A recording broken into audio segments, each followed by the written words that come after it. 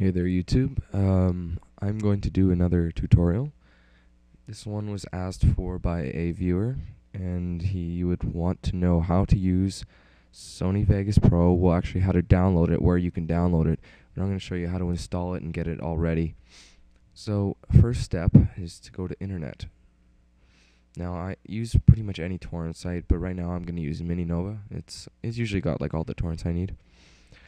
So, what you want to first do is search up Sony Vegas Pro. I already have it in there. You don't have to put in 9, but that's what I recommend you use. Now you want to look for your right version. Now I have a 32-bit computer, and this one right here is a 32-bit. And if you have a 64-bit, you want to scroll down, 64-bit. So you don't want to download all these ones because they have no seeders and they're private. So get this, see the ones with the most seeders. I mean, 34 is fine if you got 32-bit. It doesn't take long to download, but anyway, either one, that should be similar looking. But anyway, whatever version you have, since I have 32, I'm going to download this one. You want to click download, and it'll open up in your torrent downloader, whatever you got. I recommend using BitLord, but if you're on a Mac, I don't know if this works on Mac, but if it does, you're going to use Azarus. Anyway, once you have that downloaded, wherever it's saved to, you want to find that folder. For me, it was here. I'll just show you what it looks like. It should come in a .rar format, so you're gonna have to get WinRAR or something like that to extract it. And you're gonna click on the folder, and it's gonna have these options: Vegas Pro in the installation, how to install and crack Vegas 9. Now, when you click on Vegas Pro, I won't be able to do it because mine's already installed. But when you click on it, it'll tell you what language you want, private use, I think, or public use, or whatever. I don't remember. Follow the steps. It's really not that hard to install it. But one thing you must know is that as soon as you install it, do not open the program, because that will activate the tutorial. Sorry, not the tutorial, the trial version, which is a 30-day trial. And it'll be easier if you just wait until you crack it before you open it. Okay, next step is you want to hit the crack, and you'll get these options. Now, if you're running on Vista or Windows 7 like I am, you want to right click and hit run as administrator. Otherwise, you can just hit just click on it, but you have to run it as an administrator so you can get the permission to use it. You want to hit yes, and you should get this should come up. You want to click this first icon, and it'll show you what you want, where you want to save it. What you actually have to select, you have to go to local disk, program files. This is after you've installed it. You want to click on Sony, and you want to click Vegas Pro 9, just like that, and then hit OK. I'm not going to do it because I already did it, but once you click Vegas Pro 9, you hit OK. And once that, you hit this to add the patch. You click the plus button. It's not going to do anything for me because I haven't found a destination. Once you've done that and you're ready to go, you hit crack me, and you wait for it to crack. There'll be a bar at the bottom that comes up.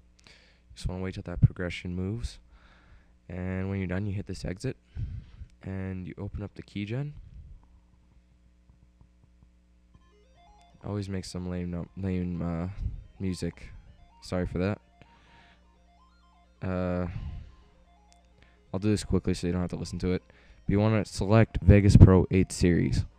I know it's a Vegas Pro 9, but this will work. You want to hit 8 series, and it should bring you give you a serial number, an activation code, and a machine ID. But I don't think you really need the machine ID.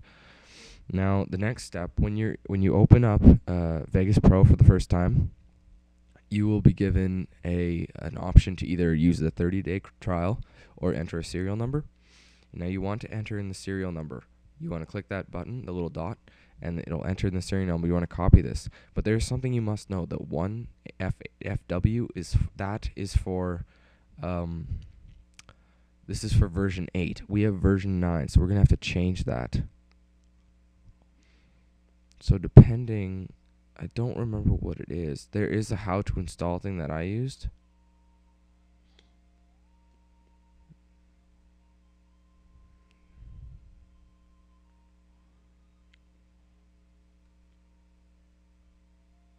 Sorry, this is really slow.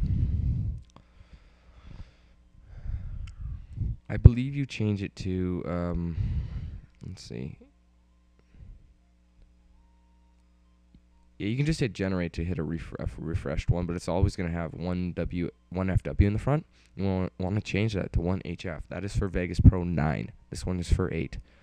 It won't work unless you do that. Then you follow the instructions. You'll be asked to register it. You want to hit register from another computer, and then it'll tell you to like put your name in, your email. I mean, you can do it if you want, like put in your own email, but it really doesn't do anything. It'll just say it's registered to you. I mean, if you want to, you can do that and put your real files in, but it doesn't matter. And then you'll be asked with one last thing. You'll be asked to put in the authentication code. My goodness, this is really slow, but the authentication code / activation code is right here. You want to copy and paste that. It's a really long like box. Copy and paste it, and then you want to hit OK, and you will be registered for Sony Vegas Pro 9. And remember, 1 FW has to be changed to 1 HF, but the rest can stay the same. 1 HF. That is a must. And again, once you have it done, you should just click on it, and it should open up, and you'll get something like this. And lots of things you can do with the video. The format, I won't get into detail. I mean, if you guys want a tutorial on the format, the best format for high quality full screen on YouTube, I could make one, or you could just watch the guys I watched. It was just search up the same thing, high quality full screen YouTube, Skate 2 or something.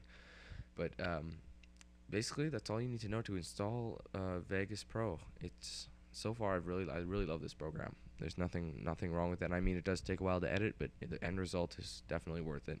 No more messing around with Windows Movie Maker and their set profiles. This one you can customize everything, literally everything, to whatever you prefer. It doesn't have to be basic. It doesn't have to be stretched either. That's another thing. And another thing, if you're doing skate videos, if you're using this program, do not put it in HD, because it'll corrupt on you. This will crash. The program will crash for